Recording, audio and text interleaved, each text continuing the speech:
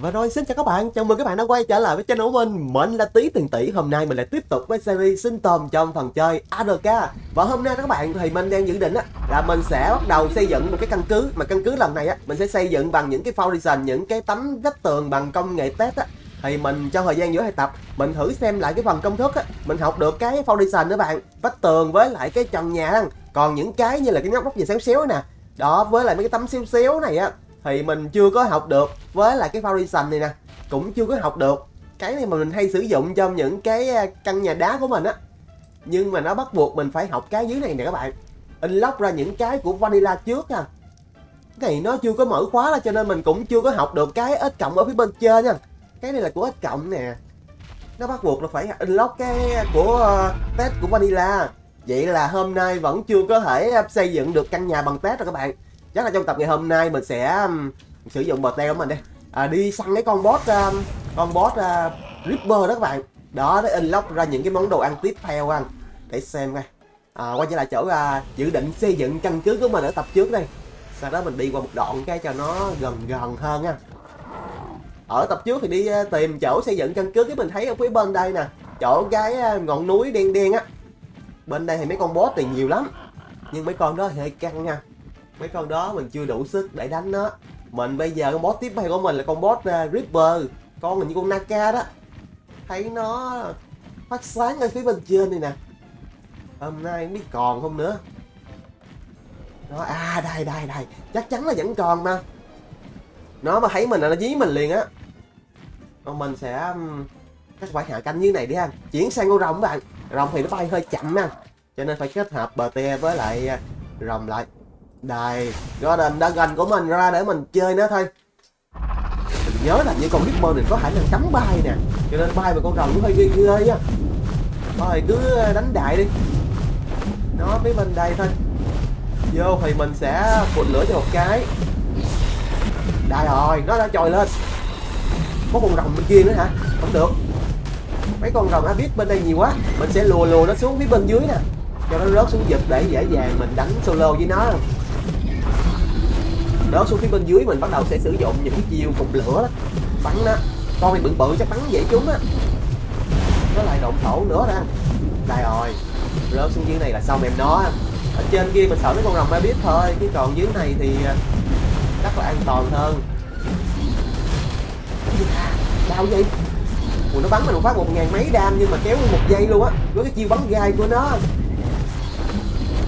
Nó rớt dưới hả? Vậy thì mình đứng ở trên này thôi. Đã cánh trên này, sau đó mình sẽ sử dụng chiêu phun lửa. Đó, trên đây mình đốt nó. Đốt nó xem coi nó còn chịu rưỡi không? Đốt được. Chiêu bắn gai nó đau quá vậy. Xa ra chút xíu được không?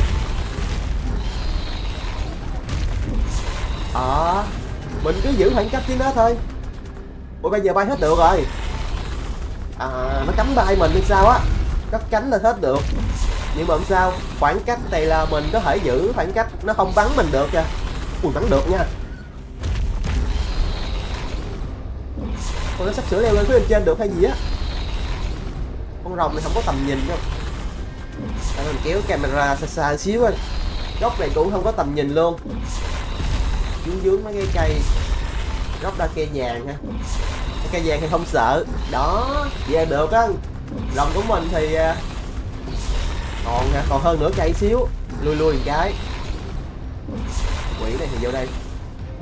Một phụt là đi Công hiến nè. Mình sử dụng cái chiêu phun lửa ra đó. Ba ở trên này mình sử dụng cái chiêu cục lửa không được, nhưng mà do cái phơm rồi. Đó, lâu thì bắn ra cái mình lui lần cái là xong. Nhích tới xíu bắn lửa nó tới Mặc dù sử dụng chỉ bắn lửa xa đó, nhưng cũng phải gần xíu. Tính ra con này dễ Con rồng này đứng đây phun cái này xong mà tận dụng địa hình nữa. Xem coi hôm nay mình có may mắn ngay lần đầu tiên mình đánh con boss này nó cho mình luôn cái viên đá tiến hóa. Mình sẽ tiến hóa cho con rồng của mình nè, từ vàng lên thành cái cấp độ Legendary luôn, cho nó trở thành huyền thoại luôn. Trong thời gian giữa 2 tập thì mình cũng đi luyện cấp cho con rồng của mình lẳng mình đi farm thêm mấy cái comment show nữa bạn. Comment show mình đang thiếu dữ lắm.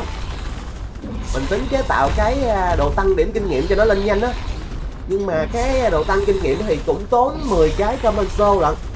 Mình đang để dành common soul để mình chế tạo mấy cái cục thức ăn á, để đi tem mấy con sao nữa. 22.000 máu nè, một phát đi luôn. Và nó không cho mình cái viên đá tiến hóa. Ui 35 cấp. Wow. Thêm chút tốc độ đi cho lên 200 luôn đi. Đi cho nó tiện hơn không?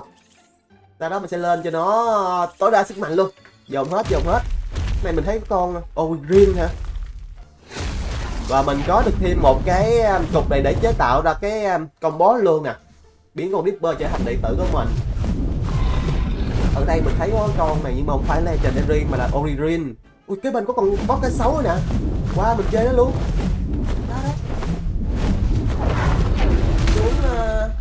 Xuống mình phụt lửa thôi được rồi. 4.000 ra một hit. Hồi nãy có 2.000 mấy thôi, bây giờ thì lên rồi đó.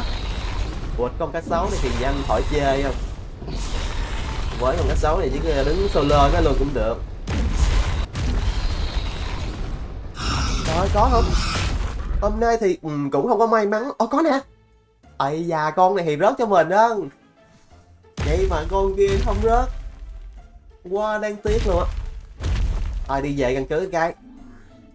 Về căn cứ cũ đi anh. Căn cứ mới thì nó Phan coi lại test coi. Sau khi đánh xong con boss đó không biết mình có unlock test mới không nha. Để xem lại coi. Test thử coi. Test chủ yếu mấy cái tấm xíu xíu đồ á. Vẫn chưa unlock ra. Này chưa unlock ra. Mấy cái cửa rồi cũng chưa nữa. Đúng rồi. Có mấy cái cánh cửa mà kiểu như để làm cái cửa đi ra đi vô cho nó xịn sò hiện đại á. Dưới này nè. Đây mấy cái tấm cửa nè. Tấm cửa cũng chưa unlock ra. Cái khung cửa nè. Khung cửa này cũng chưa unlock ra luôn. Để xem coi. Bây giờ bỏ ở trong này là sẽ chế tạo được. Mình phải học trước. Ở level 20 á là mình có thể học được cái con Reaper. Đây. Học được cái chế tạo Naka luôn này không? Cần xô với vàng với lại common soul. Thì bỏ vô cái này vô trong này đi. Cái này không phải. Cái này chứ. Đâu cái này đây cái này mới đang. Bật cái này lên phát, cái đó chế tạo. Ở đây cũng cần common soul thịt vàng với lại da vàng để chế tạo ra con boss luôn, Naka. Đúng rồi. Hôm nay thì mình sẽ nấu cái này lên luôn. Nấu mấy cái này nè. Đó, bỏ vô trong này, bỏ xơ trong này để mình nấu luôn. Mình nấu ra để mình chế tạo cái yên cưỡi vàng luôn. Đây, yên cưỡi vàng thì cần có yên cưỡi silver. Silver thì mình cũng sẽ học luôn anh. 10 cái thôi là được. Và nó được chế tạo ở chắc chắn là ở phía bên này rồi. Bên đây đó.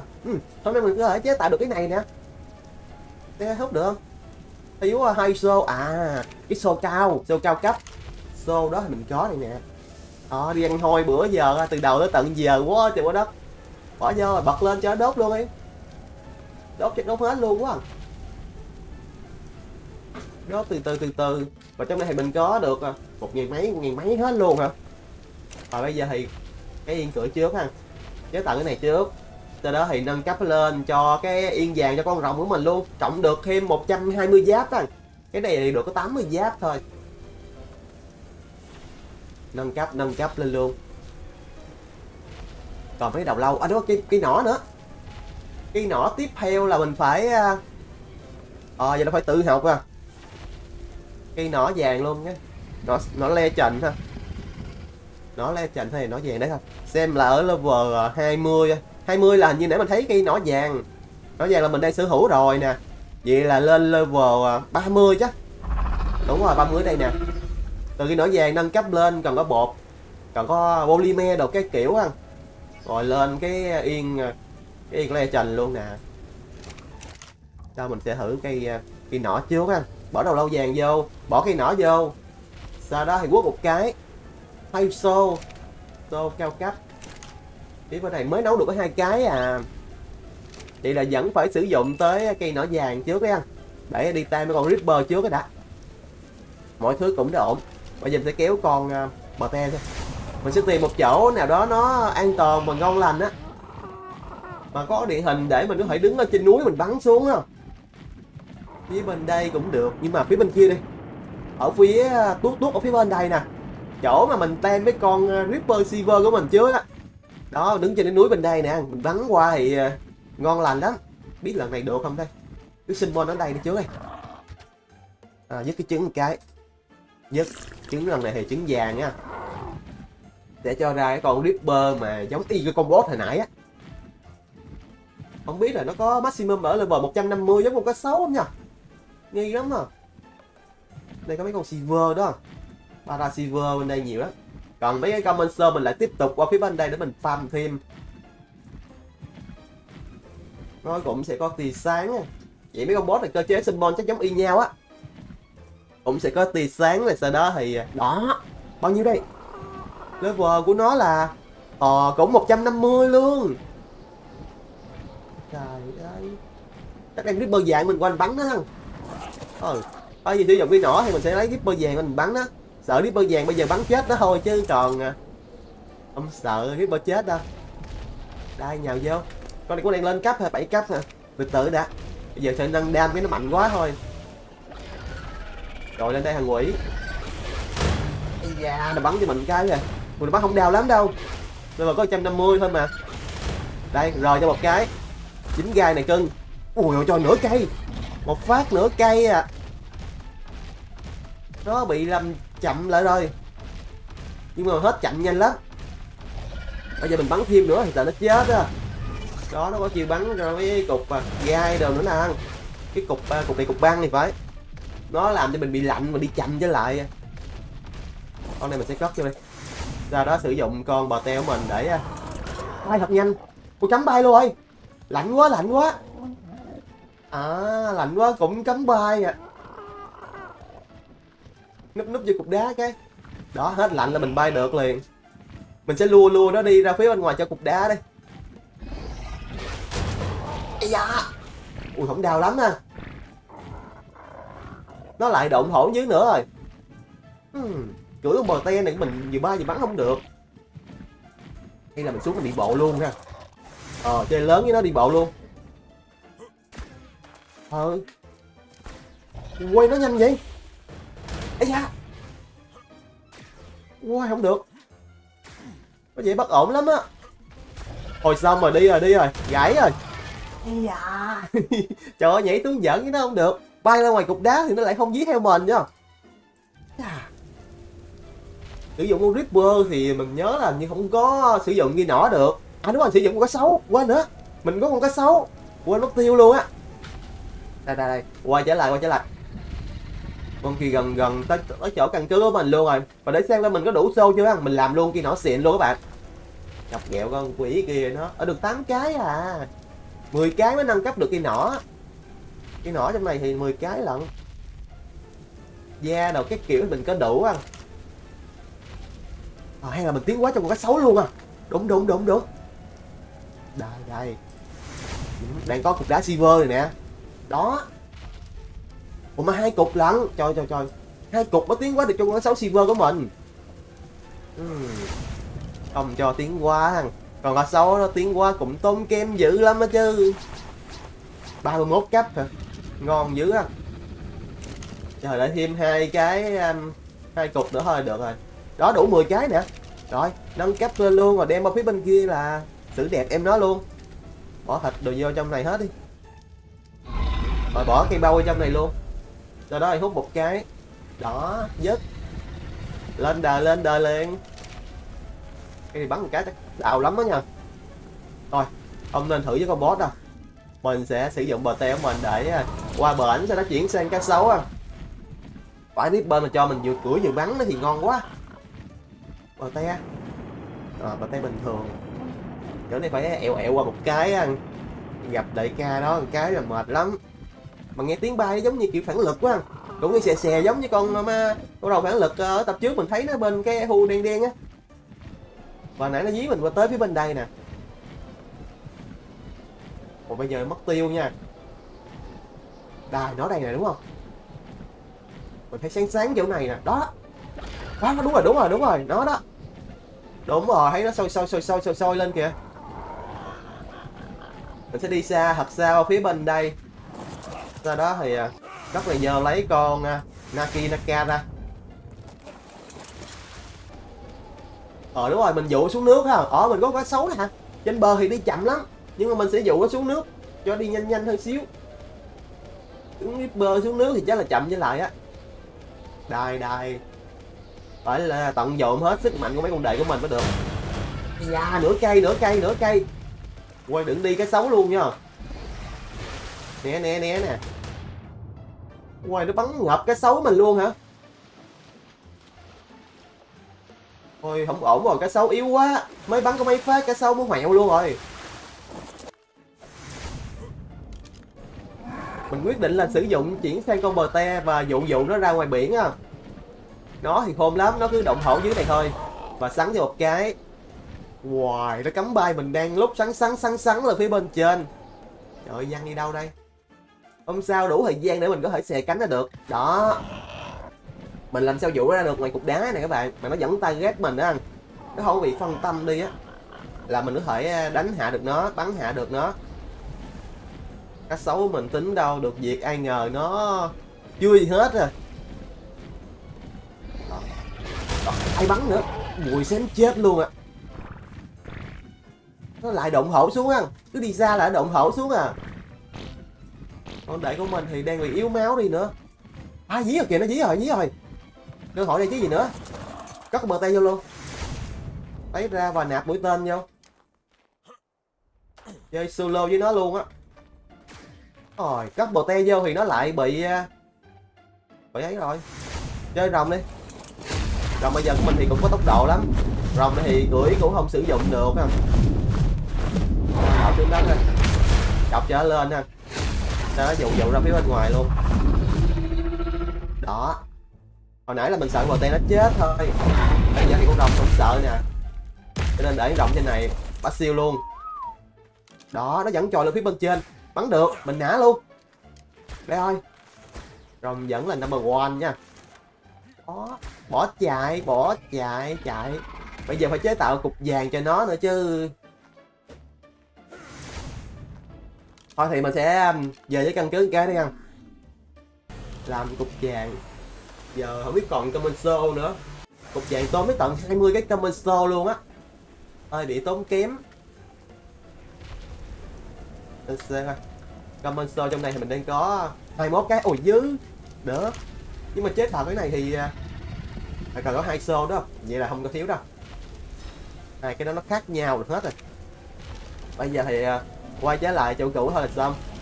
Nhét cho nó ăn cái là trở thành đệ tử của mình. Phải chi nó level cũng 500 mấy 600 ấy thì ngon quá. Con boss thì level maximum ở 500 á.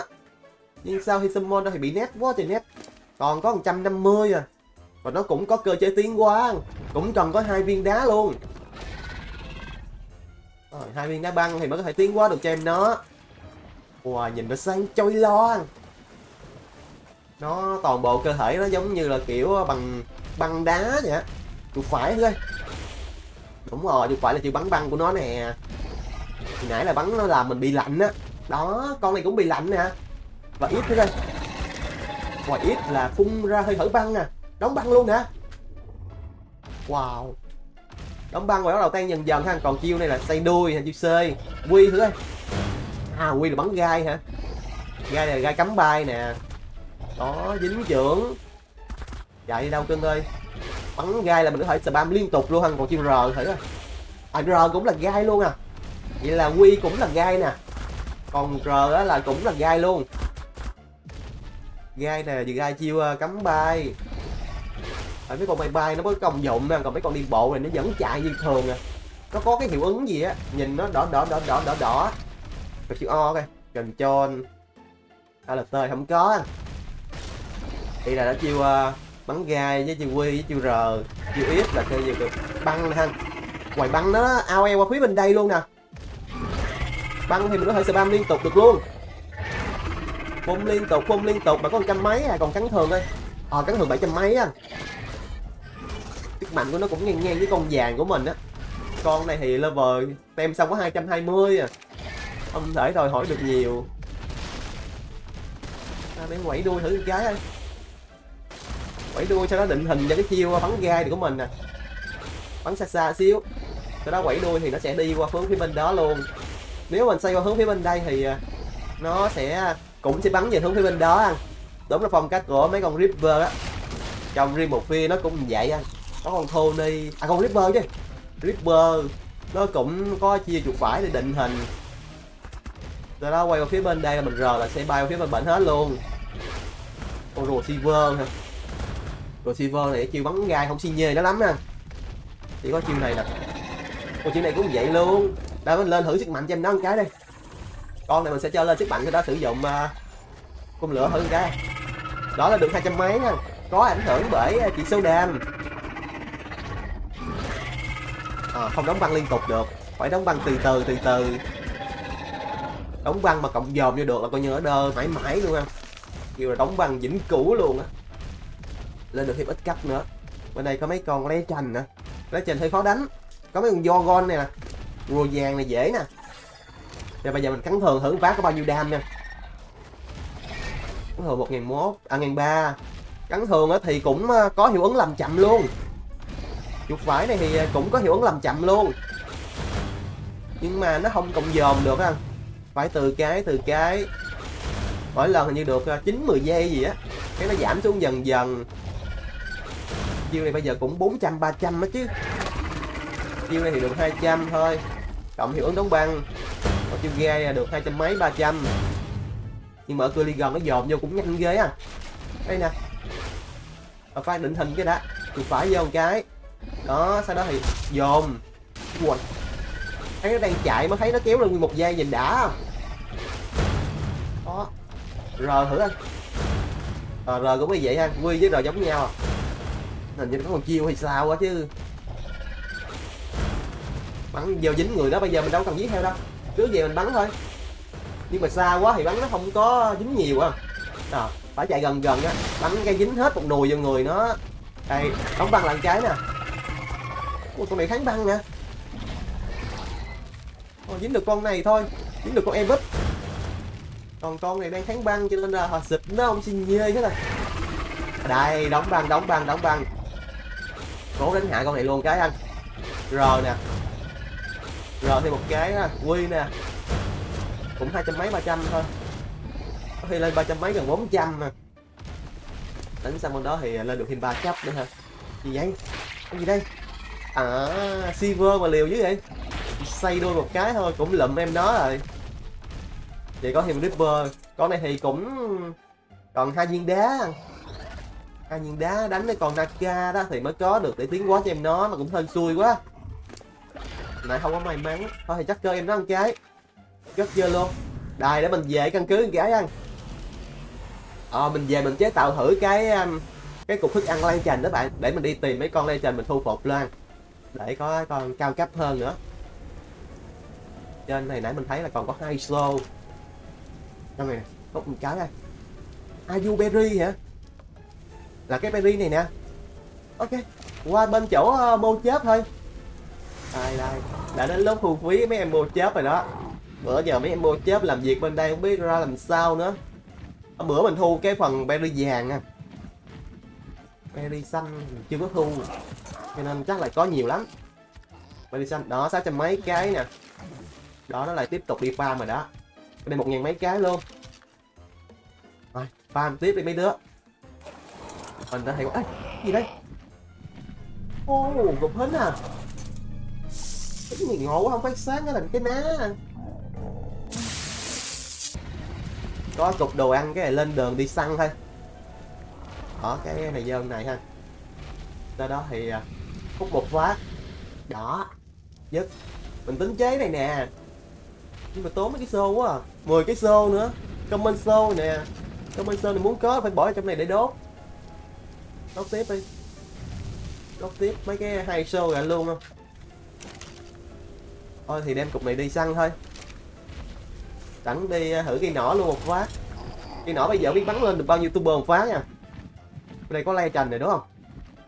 Nhưng 80 vậy. Xuống bắn thử một cái à. Một phát lên được bao nhiêu turbo nha. 22.000 turbo á. Cây nỏ vàng á là nó bắn một phát là lên được 9.000 turbo thôi. Cây này thì lên được 22.000 lận. Silver này còn Raptor đó không? Ồ, Raptor Legend 40.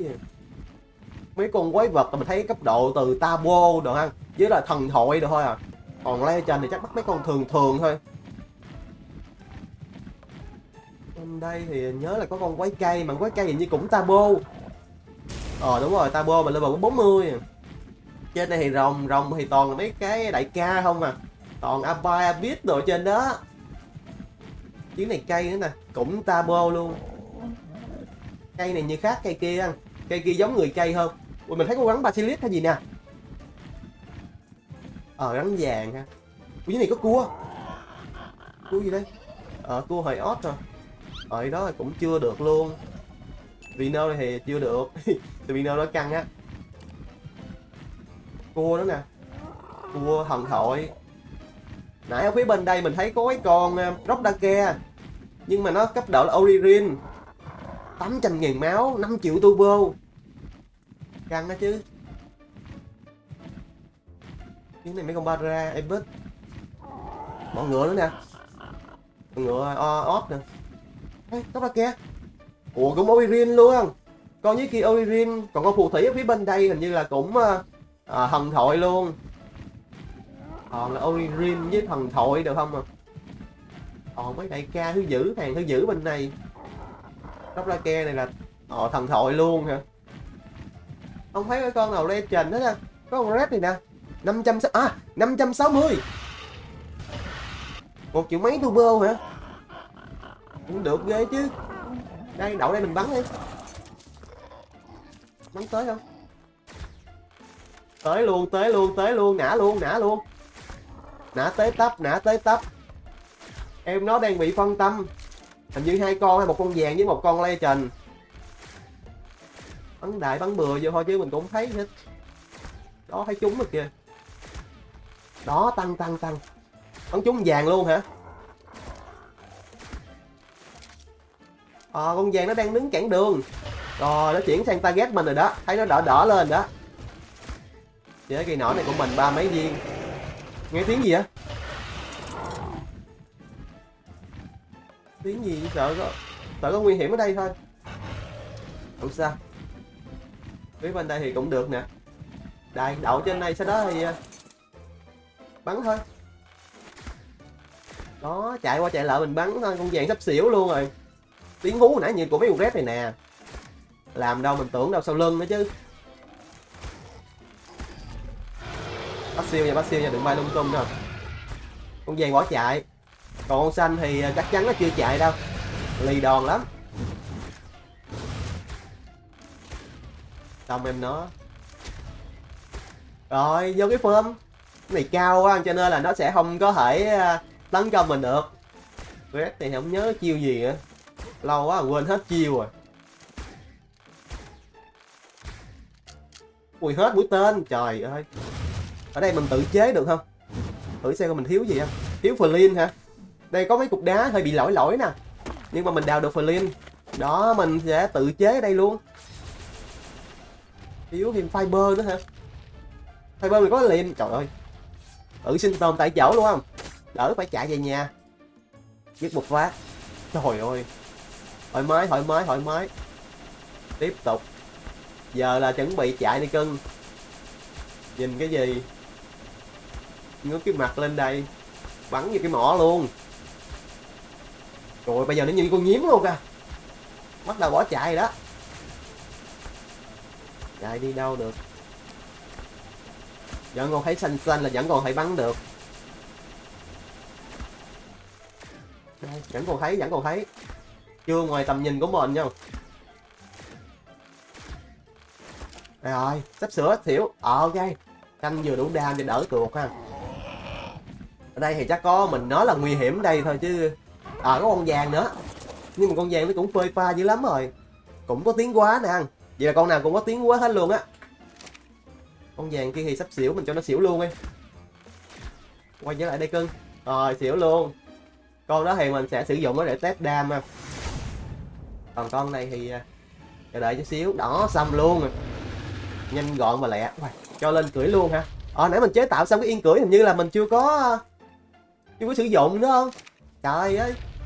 Chế xong mà quên để nhà nãy giờ á. lát nữa về drop cho con rồng á. Chủ yếu là rồng sẽ là phương tiện của mình á, để mình đi chiến đấu. Cắn thường thử một cái nè, 3.000 mấy à. Chuột phải á. Chuột phải là hú lên cũng có thể gây đam luôn. Mà nó bị cái gì á, nó bị dính hiệu ứng hình như làm chậm hay sao á. Tua tủa giống như chảy máu mà nó ra màu xanh xanh. Còn ít á, C, Q, R, O, John, ALT. Ủa? Chuột phải. Ủa vậy là con này chỉ có đúng một chiêu thôi hả? Trời ơi. Cắn thường thì 3.700, còn chiêu hú của nó là được 3.200. Chiêu hú chắc để đánh AOE rồi. Không mất chiêu nữa nè. Tưởng đâu phải có chi đó ghê gớm lắm chứ. Cộng thêm 9 điểm nữa nè. Lên thêm chút tốc độ ha. Máu 500.000 ha. Lên cấp độ lên cho này được cái nhiều máu hơn chút xíu á. Ôi bắt ngay con red thì không có chiêu gì hết à. Được cái level cao 500 mấy á. Lấy được cái vật phẩm tiến hóa của nó vô người mình luôn nè. Lên được thêm cấp. Nếu mà cộng máu vô thì sao? Ui máu lên nhanh lắm. Cộng xíu lên nè. Chịu máu luôn á chứ. Ôi lên Legendary thì ngon hẳn liền á. Phải kiếm con rồng á. Phải có con rồng Legendary á. Bắt nó cái mình đỡ tiến hóa. Tiến hóa vừa tốn đá mà vừa bị kiểu như nó bị reset level á. Cái từ đây thành siêu phẩm cái thành cùi bắp luôn. Giống con Ripper của mình á. Nó đang không có giới tính. Tiến hóa cho nó cái nó chuyển thành con cái luôn. Bên đây thì có mấy con nhỏ nhỏ đó. Trời ơi. Ôi con khỉ ha. Có khỉ nhỏ nha. Khỉ nhỏ màu đỏ mình tưởng đâu cấp độ Tabo không á chứ. Nhưng khỉ không có cấp. Này có mấy con vàng với mấy con bình thường thôi. Cho nên mình nhớ con rồng kiểu như phản lực á. Đang gửi con red này xuống đó thì cũng hơi bị mệt với nó. Em đứng đây mình hú thử một cái rồi dính không nha. Dính hai con hai bên không? Giảm đam đi anh. Hình như chỉ trúng được một bên thôi. Con kia xì nhê thế nè. Đứng gần gần hơn xíu thôi. Đó, đứng gần gần hơn thì trúng được hai con á. Hai con dính hiệu ứng cùng một lúc đi chậm nè. Về chiêu hú này để làm cho mục tiêu đi chậm thôi. Cưỡi con này thì cũng không có sử dụng được kim nỏ. Không có tận dụng được vừa cưỡi vừa bắn á. Có một cái xấu á. Mà cái xấu yếu đuối quá. Vậy là con này chỉ nâng sức mạnh căng thường thôi chứ. Muốn thì làm chậm rồi để bó chạy anh. Mở chiêu này cắm bay được không? Mình thử xem coi. Chiêu hú mấy con này thường thường hay có khả năng là cắm bay lắm. Bên kia mình thấy có mấy con ăn cấp đồ kìa. Mình xử con vàng này cái mình qua mình cho nó làm chậm thử á. Thêm một cái comment store. Cano hả? Silver không sợ. Đây. Gần chỗ này mình hú một cái á. Ui mấy con này thì yếu đuối quá. Không biết có cắm bay không nữa chứ. Nó dính cái là nó chết luôn à. Con gì phía trước vậy? Ripper đúng không? Ripper này là Ripper gì đấy nè. Hơi sợ á. Có chừng con Abyss nha. Trước mình thấy có con Abyss gần Obirin luôn hả? Wow, đại ca xuất hiện. Trên kia còn có con rồng nữa kìa. Ui nó đi nhanh lắm. Ôi xong red của mình rồi. Nghi quá vậy. Cái gì à? Tele về căn cứ luôn. Ui 7.000 đam. Về được. Hả? Quá là nguy hiểm mà. Về được căn cứ cũng hên đó. Chạy kịp. Để mình bắn nó như con nhím luôn nè. Bây giờ mình sẽ kéo con rồng mình ra. Rồng vàng mình nè. Sau đó thì mình sẽ chưa có gắn nguyên cửa cho nó. Nãy chế xong mà. Tính chế xong mà sử dụng luôn á mà. Chế xong cái quăng luôn trong này. Đây trời ơi nè. Gắn cho em nó. Đứng im đi thằng quỷ. Đừng đi theo nữa. Đầu nó mình mẩy nó như con nhím luôn rồi. Đây cho con này có thêm chút giáp vô nữa. Đó. Hay là mình chế tạo cho mỗi một con một cái giáp hết luôn à. Phải có con này thì nó là cấp độ legend thì chắc là sử dụng được không đây? Chắc được chứ. Được luôn nè.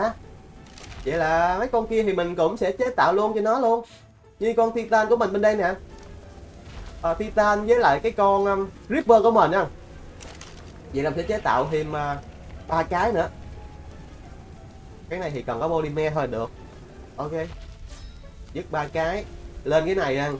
Còn này thì cần có viên đá legend mới được, vì phải đánh con boss legend á, cấp độ rare mới lên được cái này. Này sắp hết hả? Nhiều lắm hả? Đấy, trời ơi, nhiều lắm, xài thoải mái đi. Vậy thì con này có yên cưỡi rồi nè. Còn cái con bên đây thì chưa có. Mình cũng sẽ gắn cho nó một cái, thêm phần giáp. Titan nhảy lên, đu lên người em nó, sau đó thì gắn vô luôn. Ripper thì mình sẽ cho nó đứng ở phía bên đây đây, hơi chật chội một xíu. Nhưng sau này có căn cứ là khỏe liền. Giờ phải chịu cảnh sống ở đây thôi. Thêm chút máu đi, để làm tăng cơ á. Con này chắc là chủ yếu để là gây mơi thôi. Đó, mình chế tạo thêm một yên nữa cho con Naka của mình, Ripper Naka mới luôn. Đại rồi. Ok, vậy trong tập ngày hôm nay các bạn đánh hạ được cái con boss Naka, lấy được cái trứng của nó đem về và biến nó trở thành đệ tử của mình nè. Thu phục được con legend đầu tiên nhưng mà con Red á. Con này tiếc cái là chỉ có chiêu hú lên thôi. Còn chiến đấu sử dụng chiêu thì không có nhiều, chủ yếu là cắn thường thôi. Và hôm nay đệ của mình thì cũng có yên tuổi hết các bạn. Sắp tới chắc phải tìm cách nào đó để unlock ra mấy công thức test đó, để xây dựng căn cứ thôi. Càng lúc càng trở nên chật chội hơn rồi. Và video của mình trong tập ngày hôm nay thì bây giờ cũng dài rồi các bạn, cho nên là mình cũng sẽ tạm dừng tại đây thôi. Nếu các bạn cảm thấy thích những video của mình cũng như series ARK thì cho mình xin một like cũng như một đăng ký kênh để mình có động lực làm tiếp những video tiếp hay cho bạn cùng xem nha. Còn bây giờ thì bye bye.